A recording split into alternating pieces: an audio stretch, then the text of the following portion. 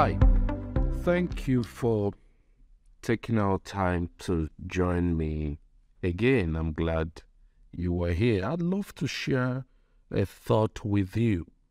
As Christians, most times there's a quiet disconnect in the hearts of a whole lot of Christians when it comes to seeing what God has promised them come to pass. A lot of us have the promises of God and we have these expectations, but once in a while you find a disconnect between that which was promised by God and the tangible experience that the Christian is having. The Bible makes it clear in 2 Corinthians chapter 1 verse 20. It says, "For all the promises of God in him are yea, and in him amen, unto the glory of God." In other words, once God has promised, he has promised. He has given. So if there's a challenge, it's not from heaven. If there's a challenge, it's usually from the equation where things go wrong from. And I want to share with you a thought that I believe will encourage you and take you a step closer to seeing the actualization of what God has already promised you. What do I need to do in order to see God's promises come to pass in my life? There's a whole lot, but let me just point out one. There are usually certain necessary adjustments that as individuals we need to make in order to see the fulfillment of God's promise come to pass in our lives. What does that mean? What you already do, you already do. What you know, you know. The insights you have, you already have. The habits you have, you already have. But at times, what you're trusting God for requires a new set of skills. It requires a new way of thinking. It requires to adjust our associations. It requires getting out of our comfort zone into something that we are not very used to. And that's usually where the challenge comes to be, because human beings are beings of habit and culture. And the moment we get used to something, we stick with it. And we now become frustrated because we're doing a set of things and there are certain things that we're expecting to come to pass and they're not happening. And quietly underneath, there's this discontent. And some are vocal about it, some are not. But the truth of the matter is that God is not the one holding back stuff from us. He's not. There are certain adjustments we must make. So see this. Jesus made this statement in Luke chapter 5 from verse 36. He said, then Jesus gave them this illustration. No one tears a piece of cloth from a new garment and uses it to patch an old garment. For then the new garment will be ruined, and the new patch wouldn't even match the old garment. And no one puts new wine into old wineskins, for the new wine will burst the wineskins, spilling the wine and ruining the skins.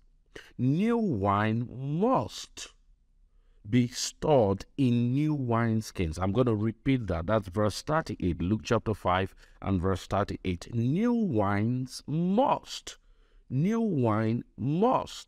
be stored in new wineskins. In other words, you cannot expect something new with the old mindset. You cannot expect something new with the old habits. You cannot expect something new with the old inputs. Inputs determines output. And if the inputs are not tallying to where it can produce the output you're trusting God for, then it is time to make an adjustment.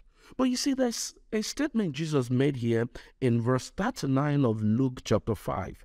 He says, "But no one who drinks the old wine seems to want the new wine. The old is just fine," they say. That's the challenge we face every day. Jesus said, "But no one who drinks the old wine seems to want the new wine." The moment we adjust to a certain way of living, people, even though they desire something new, are not willing to pay the price to get into the new, are not willing to get uncomfortable to get into the new, are not willing to give up what they are used to in order to experience the new. They are not willing to sacrifice the present in order to get the future. They're not willing to do that. Jesus put it this way, is that they said the old is just fine. I hope that won't be your statement. The old is just fine. There's something new God has for you and I. There's something bigger. There's something better. But you see, that requires an adjustment. That requires an adjustment. That requires stepping out of the comfort zone. That requires stepping out of the boat to walk on water. That requires cultivating a new set of skill. That requires having to read much more than we've done in the past. Maybe talking to people that you're not comfortable talking with or something. But you see, the truth of the matter is, if you will pay the price to do those uncomfortable things, then that new level, it's really worth it when you step into it. If you will be willing to give up the old, to make the necessary adjustments, to go for the new wineskin, then you will really experience that it's worth it when you've paid that price. So what am I saying in essence? Embrace the new wineskin. Embrace the necessary adjustment, no matter how uncomfortable it is. Embrace it. Embrace it. Pastor, but I'm afraid. It's okay. Do it afraid. It's uncomfortable, yes. Do it in the midst of the discomfort. Okay, there are a lot of giants that have been buried by their comfort zone. And you and I must fight that. We must find that there's more God has for us. This is not all there is. There is more that God has for us. But we must be willing to embrace the new wineskin. So that way the new wine can be put in the new wineskin and a whole new horizon is opened for you. I celebrate you. I believe you have what it takes. I believe that you will take that step. You see, God is on your side, and the grace of God is available. God bless you.